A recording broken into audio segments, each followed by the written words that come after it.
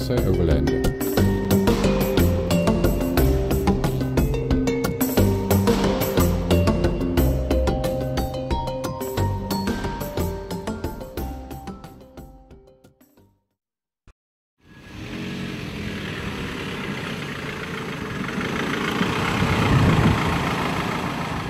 We were in a pub one day thinking about a project name, and the pub was called the Grenadier.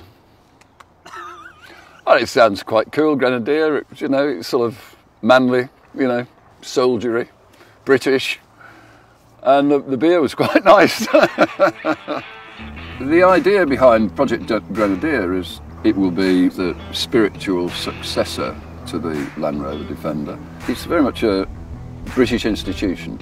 It'll pull a plough, it'll clear a minefield, you can drive up to Buckingham Palace. It's about as classless as you can get. No frills, uncompromising, off-road, 4x4. Not too much is going to change. The car, looks pretty cool. You don't want to change it too much.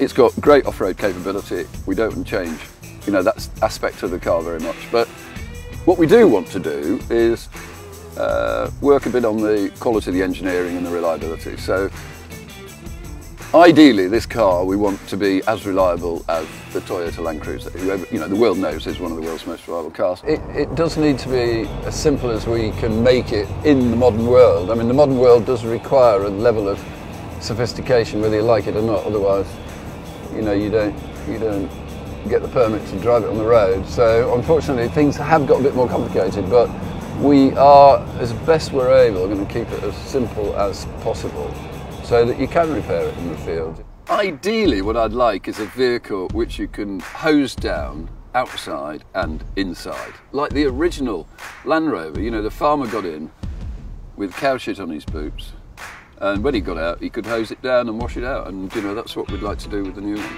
We get a remarkable number of emails and communications from people supporting the project. It's quite surprising, I have to say.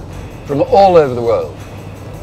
From South America, from China, all over the place. We get emails from people who are enthusiastic about reviving this spiritual successor to the Defender. In an ideal world, yeah, we'd very much like to build it in the UK, but it has to be economically viable. It has to make sense to be able to do it in the UK, but in an ideal world, absolutely, I'd like to produce it in the UK. It is a boy's toy. Farmer's car, the explorer's car, the scientist's car, the Africa car, same thing. It feels like you're driving a truck. You can drive cross country, you can misbehave in it. People like that. Can you? I can.